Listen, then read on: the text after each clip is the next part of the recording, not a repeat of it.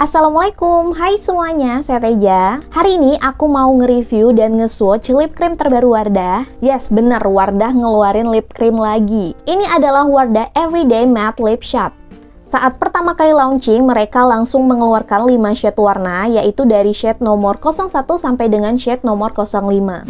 Video ini aku buat tanggal 16 Januari 2022. Aku coba scroll Instagramnya Wardah, tapi belum ada produk ini. Jadi kemungkinan produk ini itu belum launching. Jadi aku nggak tahu tanggal launchingnya kapan. Menurut aku ini adalah lip cream Wardah yang paling murah karena harga resminya itu di bawah dari 50.000. Harga resmi dari Wardah Everyday Matte Lip Shot ini adalah 42.000. Tapi aku beli harganya lagi diskon 15%, jadi cuma 35.700. Banyak banget yang jual harganya di sekitaran 32.000. Untuk link belinya aku akan cantumin di kolom deskripsi dan juga di kolom komentar. Jadi jangan lupa dicek ya. Isinya cukup sedikit ya, yaitu 1,8 gram.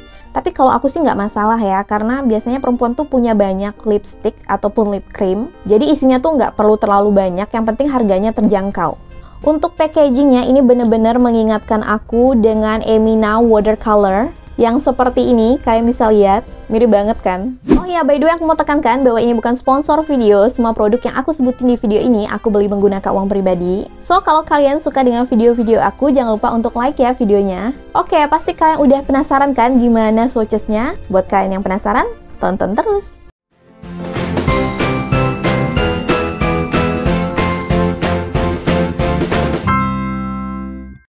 Shade 01 FYP atau bahasa Indonesianya FYP ya. Ini warnanya merah dan ini merahnya lumayan ya, lumayan gonjreng. Dia cocok untuk semua warna kulit.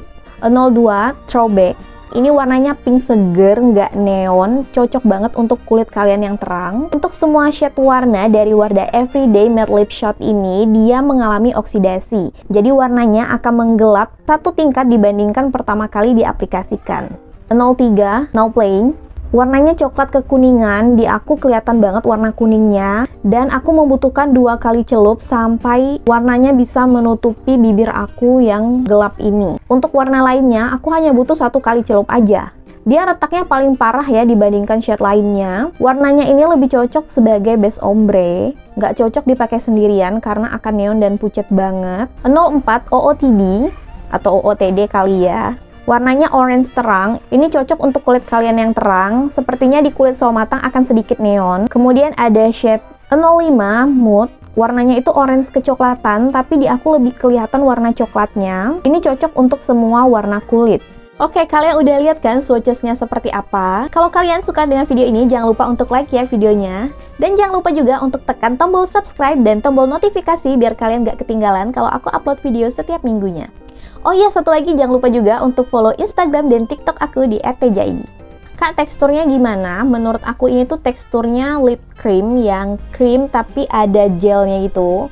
Jadi kayak bercampur antara creamy dan gel. Pastikan kalau kalian mengaplikasikannya itu agak cepet karena dia langsung set. Ini aku udah pakai selama 30 menit dan yang aku rasain kayak aku nggak pakai lip cream sama sekali. Ini bener-bener ringan banget.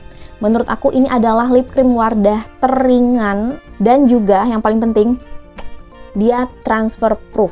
Walaupun dia transfer proof, tapi kalau kalian pakai masker ya tetap aja akan transfer ke maskernya. Karena kan kalau kita pakai masker kita tetap ngomong kan, jadi ada gesekan antara bibir kita dengan masker. Nah, tapi dia itu ada kerasa sedikit ketar gitu kalau dia udah ngeset matte. Karena dia ini tipe matte yang agak powdery gitu loh.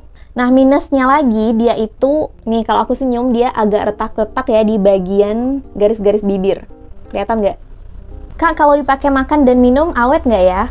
Aku udah coba pakai makan dan juga minum, dia sama seperti dengan lip cream pada umumnya, jadi dia akan memudar. Bahkan menurut aku, di bagian bibir aku itu hanya tinggal 10%-nya aja, 90%-nya udah hilang nggak tahu kemana. Tapi yang aku suka, dia tipe menghilangnya itu memudar, bukan yang ngelupas-ngelupas crumbling gitu, jadi seperti pasir-pasir. Seperti lip cream Wardah yang seperti ini. Nah, aku kurang suka karena dia itu, kalau kita pakai makan, jadinya kayak kita giniin tuh kayak berpasir gitu loh lip creamnya, sedangkan untuk lip cream yang itu nggak seperti itu. Nah, untuk kalian yang tanya aromanya seperti apa, menurut aku aromanya ini mirip dengan lip cream Wardah pada umumnya.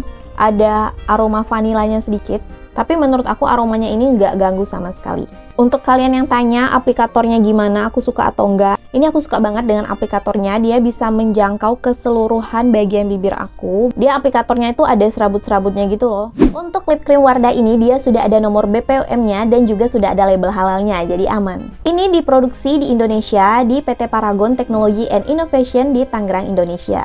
Sama ya, seperti dengan PT-PT-nya Emina, Makeover, dan juga Wardah. Untuk kalian yang penasaran dengan ingredients-nya, aku akan fotoin ke kalian. Kalian bisa pause video ini.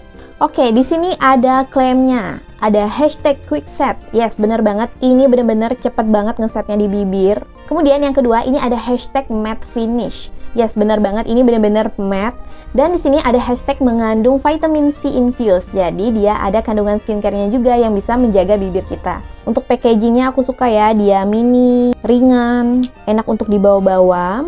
Dan juga warna lip creamnya itu kelihatan. Jadi kalau kita punya ke semua shade-nya, kita itu bisa membedakan mana sih shade yang 03, mana shade yang 01, mana shade yang 05. Kita bisa bedain dari warna bagian luarnya sini. Tapi sayang banget ya, kenapa lip cream Wardah itu susah banget untuk mencetak tanggal expirednya di botolnya. Karena kalau kalian tipe yang suka membuang kardusnya, kalian nggak akan tahu nih lip cream expirednya kapan. Di bagian bawahnya ini ada tulisan shade-nya apa dan namanya apa. Kalau kalian baru beli, kalian akan mendapatkan box seperti ini. Dia tidak disegel dengan plastik. Kalian bisa lihat untuk semua shade-nya itu warna boxnya berbeda. Tapi menurut aku warna boxnya ini tidak mempresentasikan warna asli lip creamnya. Nah, pasti kalian penasaran kan, apa aja sih yang menjadi warna favorit aku? Yang pertama, aku suka banget dengan shade nomor 02 throwback ini.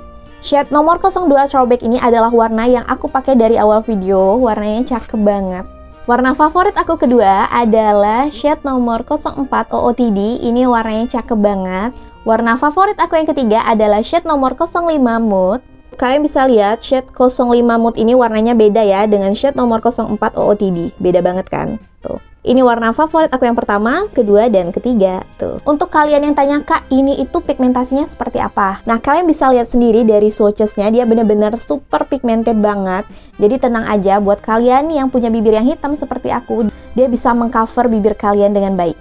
Jadi kalau kalian tanya ke aku, Wardah Everyday Matte Lip Shade ini worth it atau enggak, itu kembali lagi ke kalian. Kalian tipe orang yang suka nggak sama lip cream yang modelnya powdery dan agak retak-retak di bagian garis-garis bibir. Kalau kalian nggak mempermasalahkan itu, kalian hanya mencari yang transfer proof. Menurut aku ini worth it banget kalian beli karena warnanya cantik-cantik dan juga harganya masih terjangkau. Oke, segitu aja review dari aku. Semoga video ini bisa membantu kalian. Terima kasih yang udah nonton sampai akhir and bye-bye!